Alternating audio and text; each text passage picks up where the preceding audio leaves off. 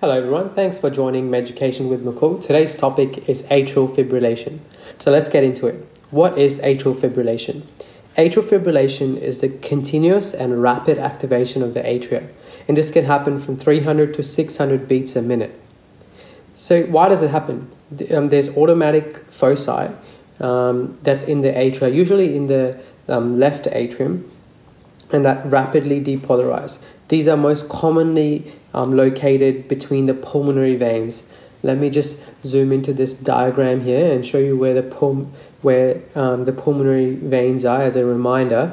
And these automatic foci are usually located here.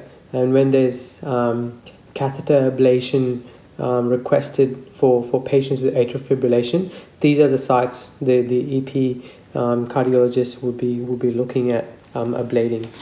So in terms of what the ECG shows, the ECG shows loss of P waves, and these can sometimes be seen as F waves. So there's no P waves because the atria isn't being depolarized in a synchronized manner. Rather, it's fibrillating. So you can sometimes see these tiny little F waves, which are these oscillations of the baseline. The second pertinent finding is the irregular rhythm, as we all know. In terms of the epidemiology of atrial fibrillation, it's most common sustained arrhythmia, and lifetime risk is around about 25% in patients that are older than 40 years. In terms of risk factors for atrial fibrillation, age is probably one of the biggest risk factors. Structurally abnormal heart, so patients with ischemic heart disease, hypertension, heart failure, and valvular disease are all at risk. And patients with aberrant conduction pathways, such as Wolff-Parkinson-White. In terms of causes of atrial fibrillation, so this is not, this is just something that I've come up with, and hopefully it helps you. Whenever tasked to think of causes of any disease, try and group it in a way that you can remember. So I tend to split it into cardiac and metabolic. Cardiac being hypertension, heart failure, mitral stenosis, such as rheumatic heart disease or non-rheumatic mitral stenosis as well. After heart surgery, pericardial disease, and PE. I put PE in there because PE causes heart strain, and that in turn can trigger atrial fibrillation. There's a metabolic acute infections. Pneumonia is a big one. Can set off atrial fibrillation, especially paroxysmal or new onset atrial fibrillation. Thyrotoxicosis, pheochromocytoma, and electrolyte abnormalities as well. In terms of clinical presentation of atrial fibrillation, clinical presentation, it could be asymptomatic. In about 30% of patients, atrial fibrillation is picked up. It's usually asymptomatic. It can be found on a workup of stroke. Remember that 1/5 of all strokes are usually caused by atrial fibrillation. Or it can be symptomatic. So patients can experience palpitation, shortness of breath, chest pain. They can have reduced exercise tolerance, or they can have worsening of their pre-existing disease. So they can have worsening of their valvular disease, worsening of their heart failure and stuff like that. In terms of classification of atrial fibrillation, we only really hear paroxysmal AF. We don't tend to hear other classifications, but I think it's a good idea to know what the other classifications are as well. So I tend to think of it as some key dates in the timeline. So the first one is 7 days, and the next one is 1 year. So the first classification is first detected atrial fibrillation, and that can happen whenever atrial fibrillation is detected for the very first time in a patient. That's first detected AF. And patients could have possibly be symptomatic for like a year. It doesn't matter, but they generally, so that's called first detected AF. If atrial fibrillation resolves spontaneously within 7 days, that's called paroxysmal AF.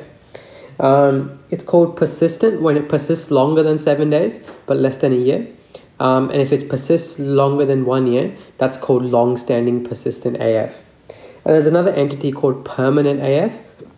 And that's a good one to know as well, because permanent AF is essentially when AF is either long-standing and it's failed multiple trials of rhythm control therapy, or is a patient with structurally really abnormal heart, and there's essentially what it is there's been a discussion with the patient and the clinician, and they've come to a joint decision that there should be no longer any attempts to revert the patient's rhythm back into sinus, and that's called permanent AF.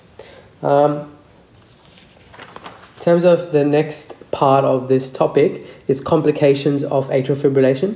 So these complications include thromboembolism, and you can these because the atria are fibrillating, clots form in the atria, and they can shoot off either in the brain. That's called CVA, stroke, or TIA can present that way, and also ischemic valve as well. And the second complication is hemodynamic instability. So AF can cause cardiovascular compromise, and it's usually when patients have a really, really weak heart or something else is going on, and atrial fibrillation just tips them over into cardiovascular compromise. Cardiomyopathy as well, and cardiac failure.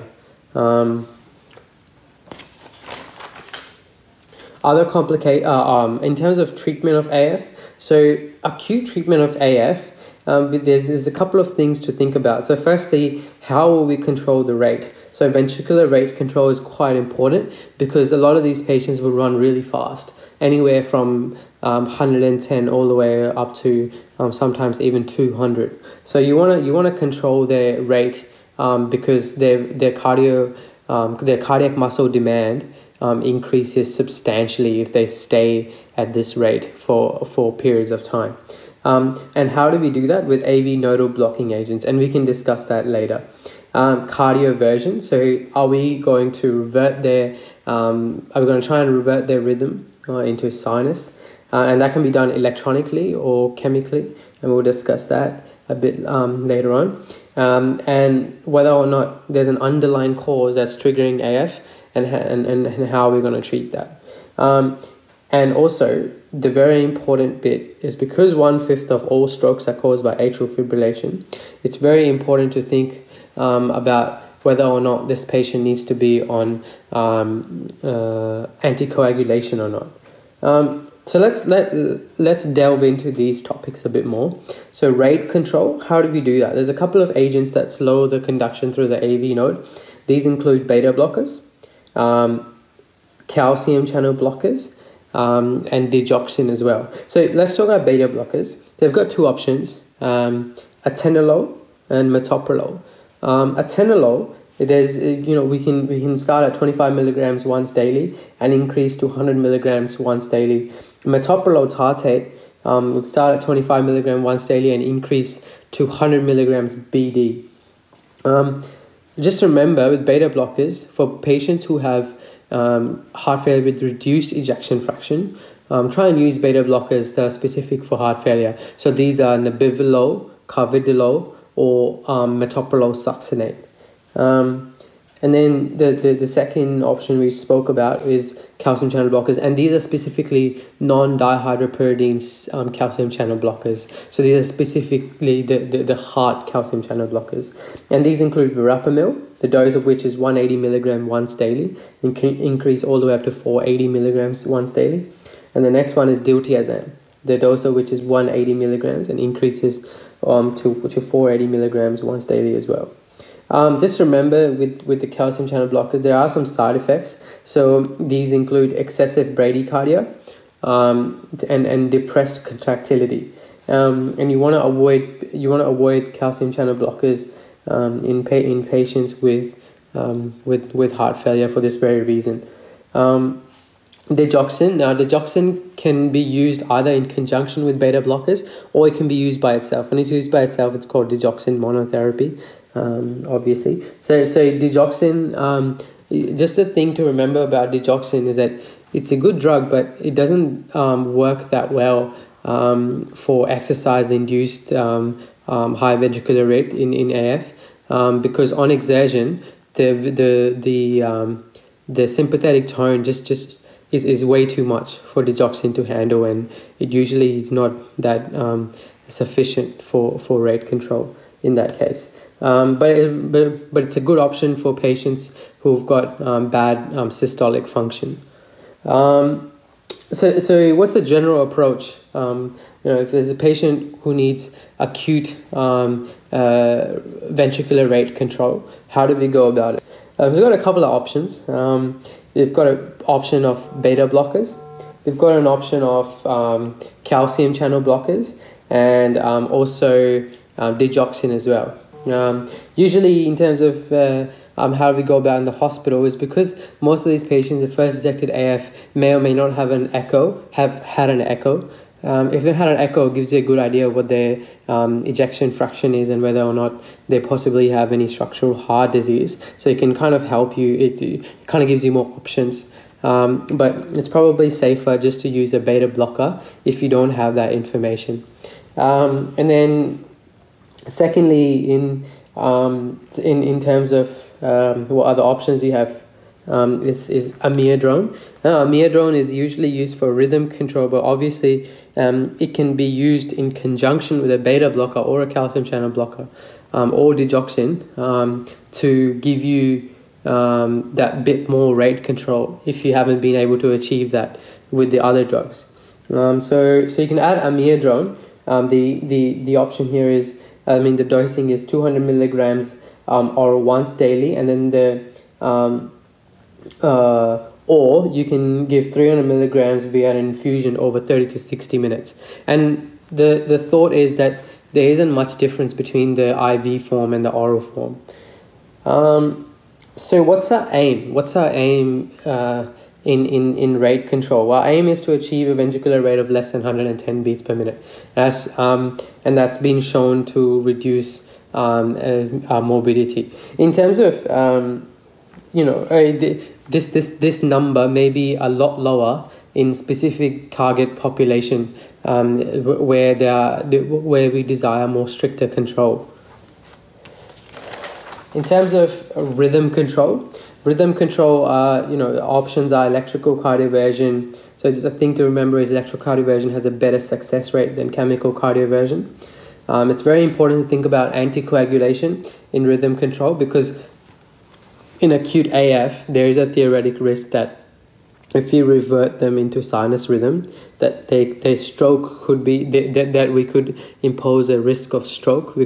So it's very important to think about anticoagulation in when we think about rhythm control, and just in AF in general. So how do we assess the stroke risk? We use the score tool called CHAD2DS VASC, so CHADS VASC, and obviously the numbers denote what the each of the risk factors, how many numbers they're all given, how many score numbers they're all given. So a score of 1 or more for males, or a score of 2 or more for females, you need to justify, or you need to give anticoagulation, you need to consider anticoagulation, or obviously balancing that with the risk of bleeding. Let's talk about timing. So we can cardiovert immediately or delayed cardioversion. Why do we do it immediately? Well, if they've got a very, very convincing history of AF starting in the last 48 hours, then you wanna pounce on that window, because you give your patient the highest amount of success rate to revert back to sinus rhythm in that time frame. But if you have any doubt about the onset, then it's probably safest to either toe cardioversion. So that means you request a toe for the patient, and you rule out a left atrial thrombus, and then you can, and if the toe is cleared of a thrombus, then you can cardiovert, or you can anticoagulate them for 3 weeks, and then cardiovert them. Okay. In terms of electrical cardioversion, just remember, electrical cardioversion is a little bit safer than chemical cardioversion. It has decreased complication rates, but obviously the downsides are you need procedural sedation, you need to be fasting and all that jazz. There is some evidence that pre-treatment with oral antiarrhythmics help with electrical cardioversion. It improves their efficacy rates. And these days, biphasic defibs are shown to be a lot better than monophasic defibrillators. And there is arguable evidence that anterior-posterior pad placement is probably superior to anterolateral pad placement. So something to consider there. And starting with 150 to 200 joules rather than starting at a lower voltage could help your patients could stop the patient from getting subsequent shocks. So a better success rate with the 150 to 200 joules. In terms of chemical cardioversion, chemical cardioversion can revert about 50% of patients who have recent onset AF. The choices here are flecainide and amiodarone. So let's talk about flecainide first. Flecainide, it's usually the first choice, but however, a very, very important point to know is that we have to exclude patient from having coronary artery disease or a reduced ejection fraction.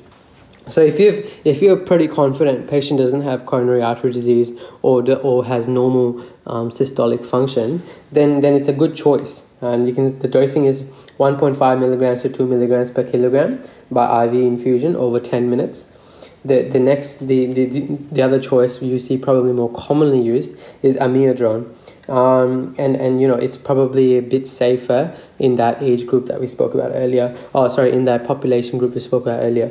So the dose for amiodarone is 300 milligrams by IV infusion over 1 to 2 hours, or 900 milligrams IV infusion over 24 hours. So let's talk about long-term rhythm control for atrial fibrillation.